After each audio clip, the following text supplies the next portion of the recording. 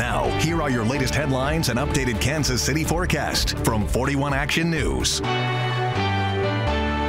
I'm Cynthia Newsom with your 41 Action News update. Attorneys for Kansas City Mayor Quinton Lucas filed a response to the lawsuit filed by Kansas City's Board of Police Commissioners.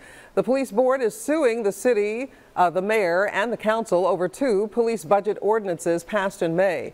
The ordinances reallocate more than $42 million from the Kansas City Police Department into a new locally administered community services fund. The police board alleges the new ordinances violate state law. The city denies that allegation, claiming state law does not give the police board exclusive management and control of the police department and its budget.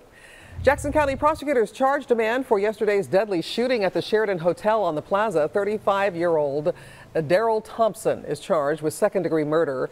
Police said that Thompson told officers that he shot the victim as they were getting into an elevator at the hotel. Lindsay?